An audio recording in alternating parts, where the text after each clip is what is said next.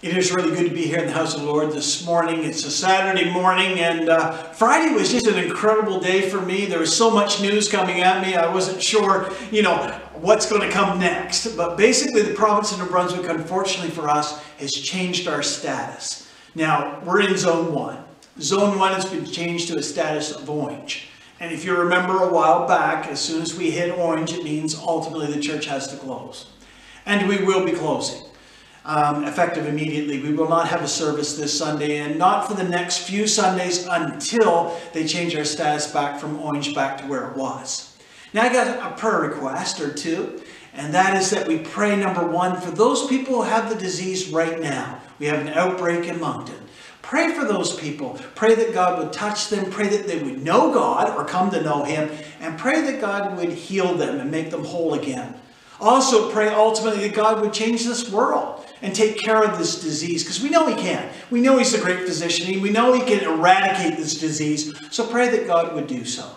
Now also pray that this will be short term. Pray that after a couple of weeks everything will come back under control. There'll be no more new cases, and they will change our color in this zone back from orange back to where it was, and we can open again. And as soon as they do, we are going to open again. In the meantime though, as soon as we open up again, there's some other rules that I got notified about also on Friday that we're going to have to follow. And the rules basically say that we got to wear a mask at all times. As soon as you come in the parking lot of the church and you get out of your car, you had to put a mask on. When you come inside of the church, you got to wear the mask. There's no time that we're actually allowed to take the mask off. If you're part of the congregation, you must keep it the duration of the whole service, right up until you get back in your car again. Now, if you are a singer, there's an exception. If you're singing in the church and you're up front, singing, you're one of the people that are leading the service, you're allowed to take your mask off while you actually lead the service, but the rest of the time you have to have your mask on. For myself, the only time I'm allowed to take my mask off is when I'm preaching. The second that I'm done preaching, I got to put my mask back on too as well. So these are kind of the rules the province has laid out for now. I'm sure they're going to change over time. I'm sure they're going to change their minds. Hopefully they will. But for now, those will be the rules when we come back again.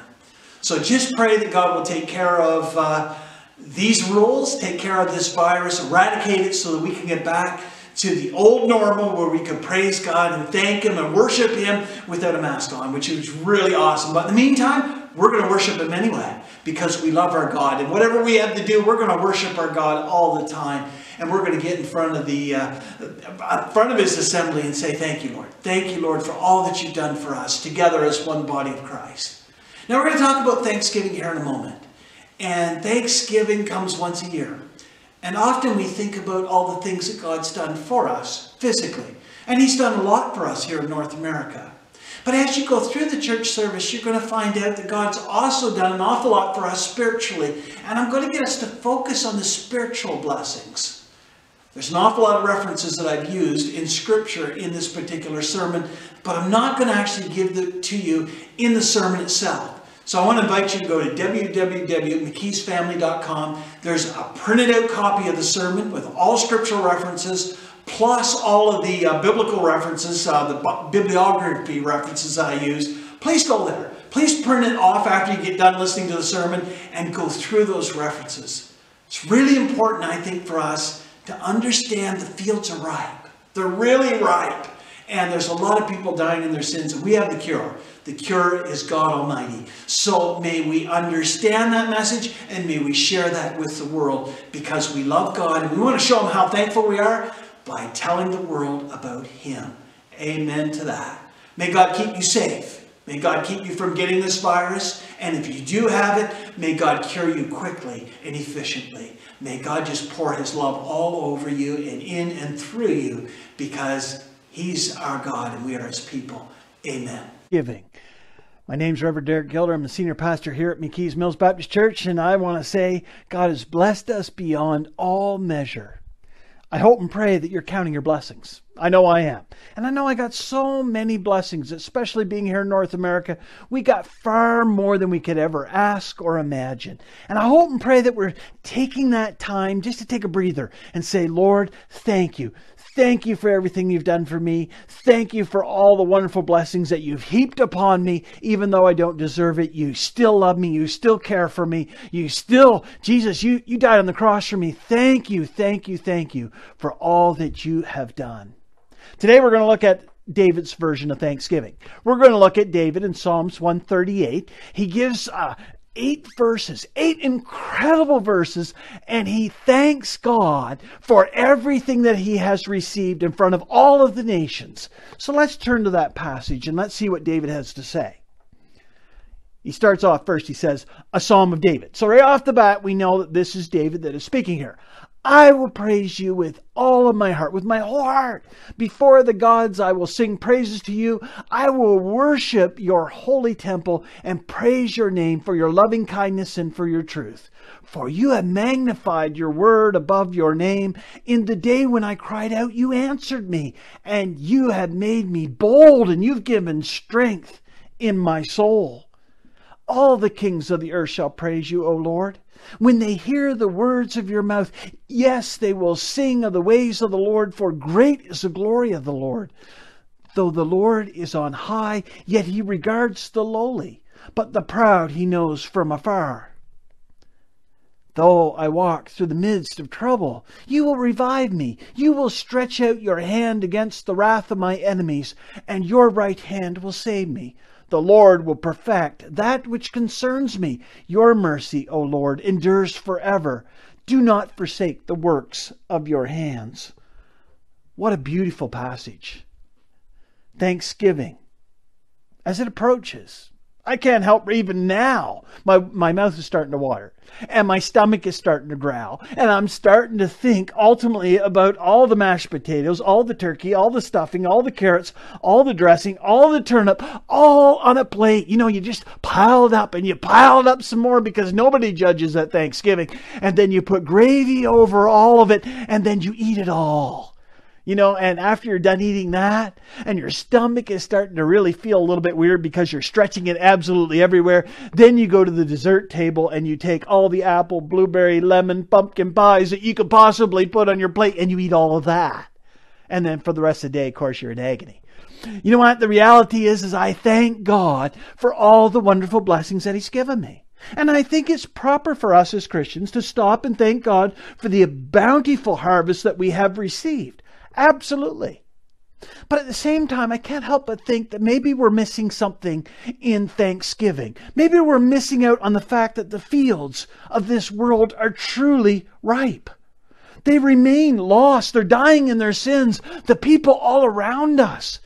You know what? It says in a lot of the surveys that approximately 8 or 9 out of 10 people are actually not Christians. That means the fields here in North America are incredibly ripe for us to go out and tell this world they have hope. Jesus Christ lives and He can change their very lives. I got thinking about this. Why don't we do this? You know what? On the one hand, I think the indignation of those who basically have been given over to the reprobate minds to worship idols through their own sullied hands, I think that probably is a little bit foolishness to try to reach out to the swine of this world. But I think on the other hand, though, I think we as royal priests and ambassadors are obligated to proclaim to the lost. Our Thanksgiving blessings are not just physical. They're spiritual. This world needs to know that. Yes, I am thankful that I have a house. And yes, I am thankful that I have a car. And yes, I am thankful that I have food. And yes, I am thankful that I have clothing. But I'm more thankful for the spiritual blessings than the physical ones. Because they matter. They last for absolutely ever. Well, Scripture says that we're not supposed to cast our pearls before the swine, with all their idols and their glorification of non-existent merit. Surely we, as God's ambassadors, were obligated to sing to them songs of praise. Surely we want to tell them about our kinsman Redeemer. I would like to think we do. After all, in doing so, we not only fulfill God's command to be light unto all the nations by sharing every spiritual blessing with them, but we also show God that we love Him. God, I really love you. And I know, God, that one of your purposes that you have, your overarching desire, so to speak, is that none should be lost. None should perish. I should have the same attitude. I should have the same thoughts and opinions, and I do. But that means I got to get out there and tell them about the Lord Jesus Christ. And that's what this sermon's all about. The following sermon is going to review Psalms 138. It's going to review how David praised God to the lost of the people of his time, and how he's telling them all about his radical transformation, God's love, God's protection, God's mercy. He's telling them all about that because he's hoping. David's hoping that the people of the world, the kings of the world, might come to know Jesus. And I hope that's what we're thinking about on Thanksgiving too as well. David starts off with this. He says, I will praise you, God, before the world. You know, on his Thanksgiving, he's not necessarily thinking about food, or at least he doesn't express it. He's not necessarily thinking about all the things that he has, albeit David was very thankful for everything that he had. He was thinking about the people of this world. Charles Spurgeon said, there is a time to be silent, lest we cast pearls before the swine. But then again, there is a time to speak openly, lest we are found guilty of cowardly non-confession. I think that's absolutely true. In the midst of the worldly sea of evil adversaries profaning the Most High, David did not fret, he did not cower, but he stood firm on the rock of his salvation and boldly declared with absolute zeal, he says this, I will praise God with all of my heart. Before the gods will I praise unto thee. Amazing. David said, I want to tell the world about God. While the gods David referred to might refer to angels, kings, or judges, he was most likely referring to false gods in which in full confidence he's prepared not to cast his pearls of holy truth before them so that they might provoke some arguments with them, but instead he says, you know what, I'm going to sing. I'm going to sing about God. I'm going to sing about his mercy. I'm going to sing about his grace. I'm going to sing that he sent his son to die on the cross. I'm going to sing. David was looking forward in time. He says, I know Jesus is coming. Hasn't come yet in David's lifetime, but he says, I know he's coming. But I know, God, that you love me so very much, and I'm going to sing about that to everybody who will listen and everyone that will hear. David could have went out in the world and told them all about Jesus. He could have used the words of Jesus Christ and told everybody face to face, all the kings, this is what Jesus says, or this is what God says. In David's case, this is what God says. And of course, that would provoke all sorts of arguments. Instead, David says, I'm going to praise you in their presence. I'm going to praise you, God. And in doing so, my witness and my testimony will speak much louder than any of my words will. And they will hear my words on top of that. And they will say, what do you have that I don't have? What do you got? He was hoping that ultimately, by testifying about God's love, his undying hesed, that he would plow furrows into the stony hearts of those who do not believe.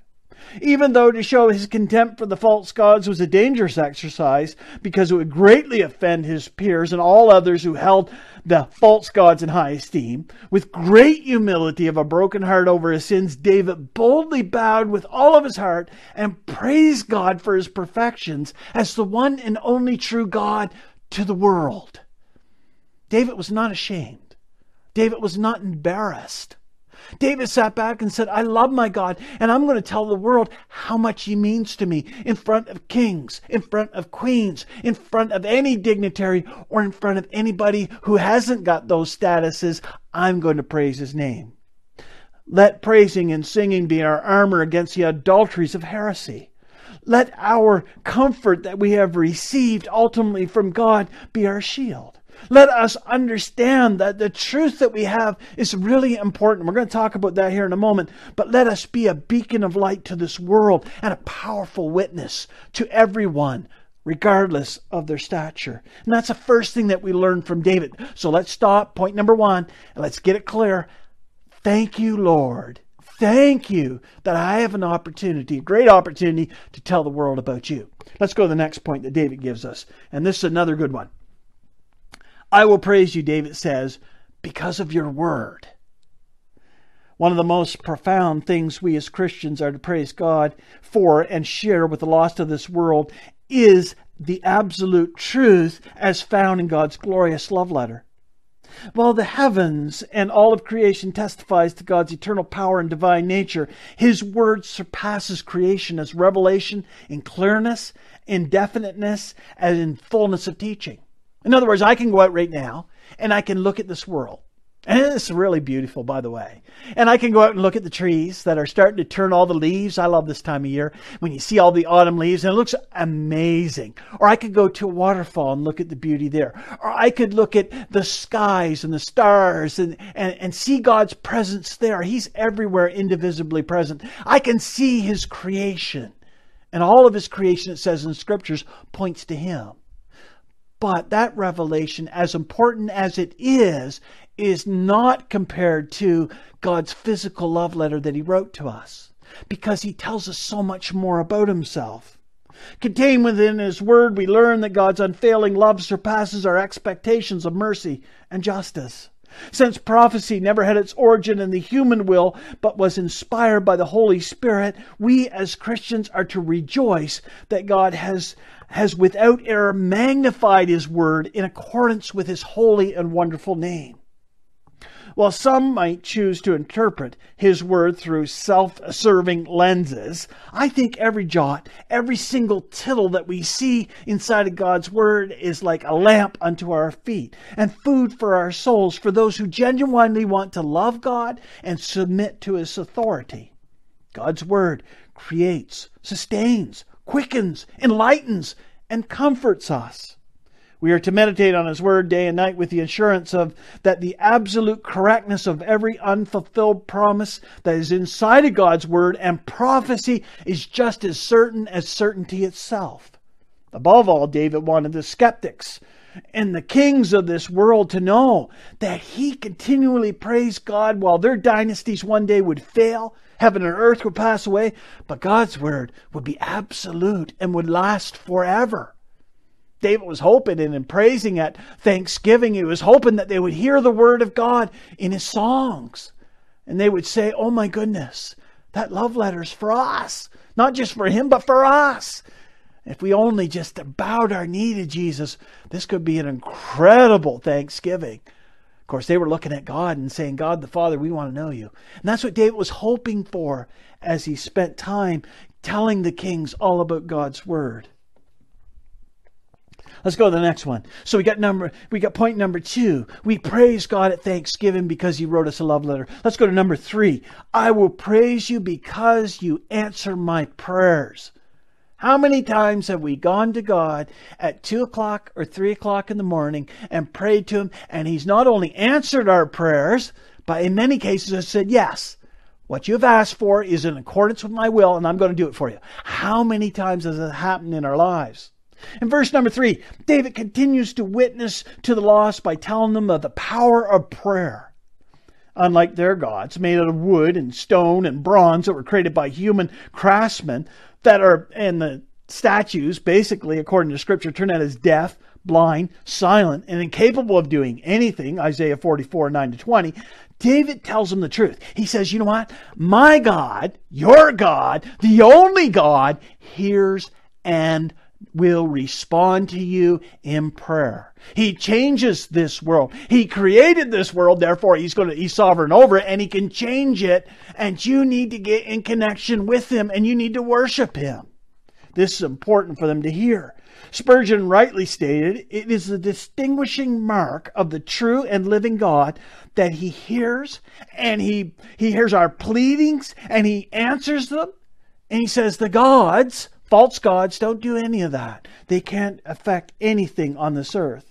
It is through the courage and the strength of God that those enriched by His innumerable mercies can boldly say that their Father is not only able to interpret their tears and cries, but always responds to them in a manner that's always going to be good for them. In other words, when we go to God and we ask Him for something, we don't always get what we ask for. Not always. Absolutely not. Our God would not be a gracious God, would not be a merciful God, would not be a just God if He gave us everything we ask for. Many times we ask for things that are not good for us and are not going to turn out well for us at all. God gives us what is going to work out for our good, Romans 8:28. And we have that wonderful promise to stand on. This, of course, does not mean that God is like a lackey. He's not a genie in the bottle. And we cannot go to him and say, look, this is what I demand of you. That we certainly cannot do. But the Lord always promises us to love us, to cherish us, to protect us, and to always, through his electing love and sovereignty and grace, always be for us and never against us. Always listen to our prayers. And when we ask for forgiveness, always to grant it. Now there's something to be thankful for. Thanksgiving is knowing and understand that we are a forgiven masterpiece of his grace. Let us praise God. That prayer is ultimately the central avenue in which God chooses to transform us. For it is when creation talks with its creator that we learn that we are given divine power to be right in front of a holy God. That's really nice. At Thanksgiving, it's nice to sit back and say, God accepts me, not because of the things I've done, but because what Christ has done for me. He accepts me, and I'm one of his children, and I'm going to live with him for an eternity. Amen. That's Thanksgiving. Let's go to the next one. David goes on, he says, I will praise you because I know that you are sovereign. In response to the skeptics and the kings of the world and their various attacks on David's belief in one true God, he chose not to seek retribution against them, but he chose to sing of his glorious Creator in hopes that in hearing God's word, they might come to know God too as well. He wanted them to know and to understand that God is sovereign over all things both seen and unseen. Though the kings of the earth often see themselves as gods, and the narrow path as offering little to entice their carnal minds, David sang the words of God in hope that they might look past their own presumed glory to see, hear, adore, and obey the one whose majesty and sovereignty has no equal. He was hoping for that. For those who chose to remain steadfast in their belief in the false gods, David's praise also serves as a warning. He says, you know what? There's going to be a future. The future is coming. You will not always have unchecked human power. There's going to come a time when God is going to assert his authority. His Messiah will return. And at that time, every knee shall bow. Every tongue shall confess that Jesus Christ is Lord. All the kings of all the nations and all the people will bow on that glorious and that absolutely wonderful day. Well, David looked forward to that glorious day. In the meantime, he was delighted to be a missionary through his verbal praises of his portion. His one heart's desire was God, and he wanted to share that with the world. And he was delighted to do so. On Thanksgiving, are you ready? Are you willing? If somebody comes up to you and asks you why you have what's the reasons you have hope in the Lord Jesus Christ, are you ready to tell them? Are you ready to go and make disciples of all nations and get out there and tell them, I love my God? Why? Because he's sovereign and he is the only God. Are you ready to tell them that? I hope and pray so.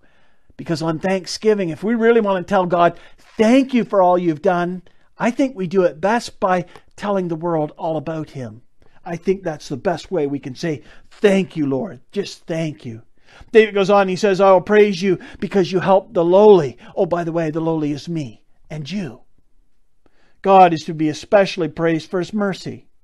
Though he is wholly other, exceeding the loftiest soarings of our imaginations, though heaven is his throne and earth is his footstool, Isaiah 66:1, God is aware and he looks after the lowly, the meek, the guilty sinner saved by grace through faith. That's all of us. And praise be to God, he sees us that way. Remembering the humble beginnings as a shepherd boy, how God had saved him ultimately from King Saul over and over again. This is a really tender spot for David. He says, thank you, Lord. Thank you that you're sovereign. Thank you that you protect me. Thank you that you guide me. Thank you for your abundance of mercy and your justice, Lord. Unlike the unbelieving kings of the earth, David refused to have confidence in himself, but instead he found strength, salvation, and peace in the bosom of his Creator.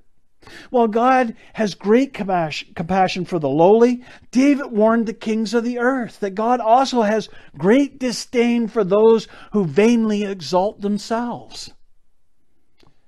One glance from afar, God not only knows of their emptiness and their offensive ways, but of bowing down to false God, but he also promised to vindicate by setting all the captives free.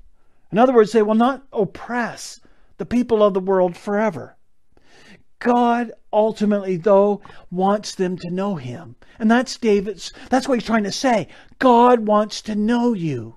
He wants to know everyone. He helps everyone, regardless of their status. They all come to the cross the same way we all do. And that's on our knees.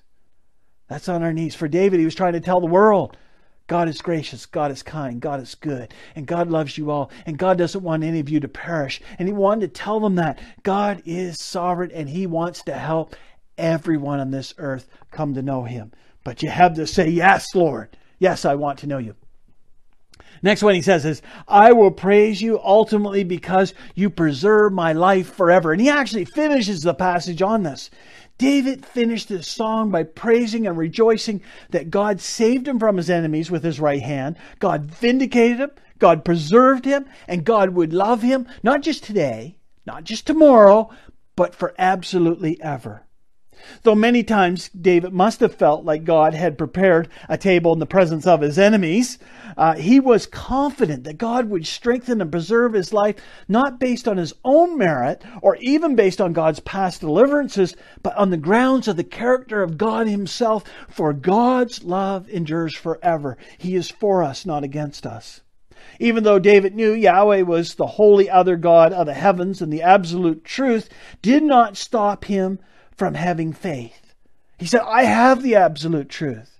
And even though the absolute truth would cause a little bit of argument and friction with the people of the world, David said, I still want to tell you about the absolute truth. I want to tell you the truth about God. And even if God chose ultimately to tell David, you know what, you might be persecuted by your enemies for a while. David said, that's okay, because I know you'll protect me. I know you'll sustain me. I know you will keep me in the bosom of your hand. I know you are for me, God. And he stood with assurance, great assurance, that God was for him. A fellow named J.W. Burgeon wrote the following, and I think this is really nice. And this is really going out of context to David, because now we're going to talk about Christ in here. And I have talked about Christ a fair amount in this sermon because I'm trying to bring it to us at the same time. Of course, David didn't know Christ at that time, but I'm going to bring it to modern day setting. This is what this fellow says. His creating hands formed our souls at the beginning. His nail-pierced hands redeemed them on Calvary. His glorified hands will hold our souls fast and not let them go forever.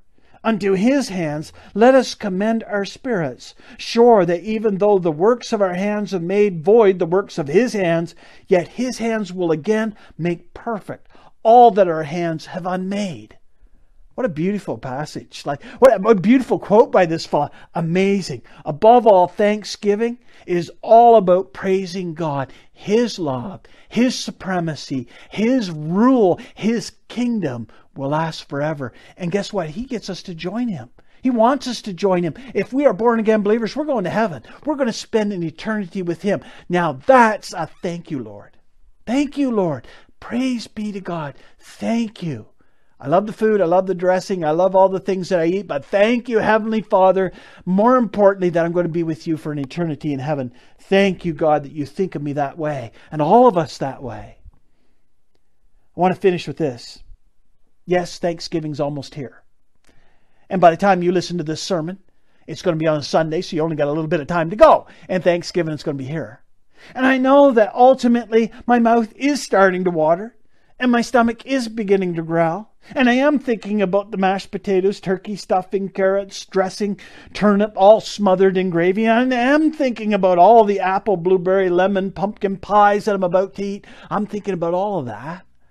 And I'm really thankful that I can actually eat that food and that God's blessed me in the physical world in so many ways.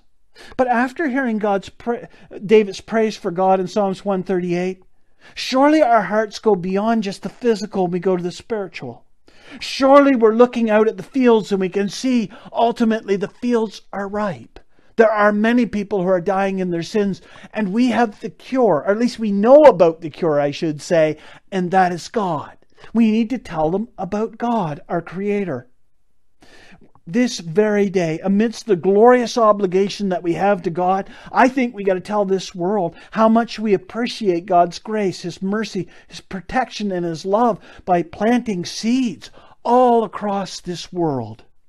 Even though telling those who believe in many gods, especially the God of self, might provoke their indignation, possibly even their wrath, we might get persecuted a little, may every single jot and tittle of His glorious love letter guide our footsteps when we go out into the world, and may we tell them, God has a love letter for you. You need to read it because He loves you. And guess what? No matter how bad you've blown it, no matter how much you sin, no matter how lowly you are, yes, He still loves you. He still cares for you, and He will lift you up. We need to tell the world that. We need to tell the world that God's Word creates, sustains, quickens, enlightens, and comforts me so very much. You need to read God's love letter. We need to tell the world that this Thanksgiving.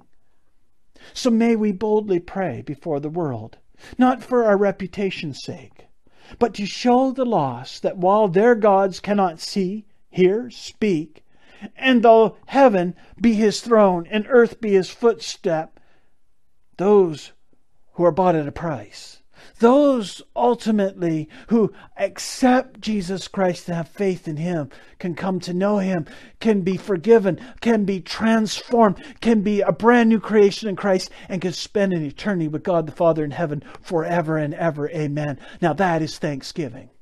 That's Thanksgiving. That's what I'm truly thankful for.